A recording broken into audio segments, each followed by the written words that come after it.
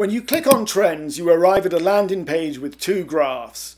The one on the left shows global spending on development assistance for health in billions of US dollars according to health focus areas from 1990 through 2019. The one on the right shows the percentage change in spending on the same health focus areas over the period 2010 through 2019.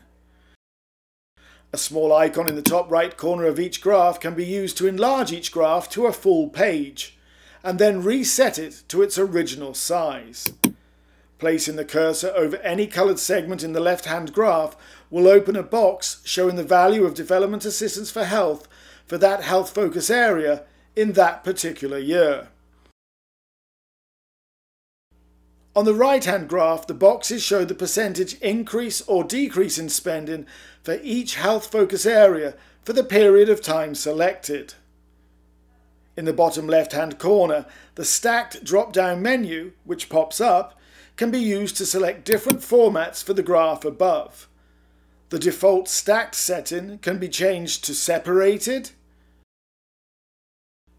percentage, or totals, which also changes the right-hand graph, and can then be reset to stacked. To the right of the stacked drop-down menu, there are options to select different graph topics, such as the source of development assistance for health financing, the channel through which it is funneled,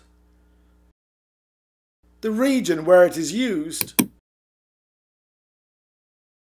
or to return to the health focus graph. Beneath these option buttons, the Filter By drop-down menu can be used to further focus the information displayed by source, channel, and region. Selecting any of these headings will give access to another drop-down menu to the right, which will display another level of options.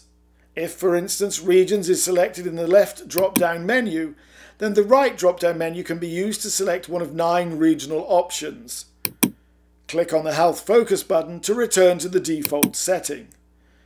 Underneath the right-hand graph there are two controls. The one on the left allows the change in development assistance for health being shown to be expressed either as a percentage change or as absolute change.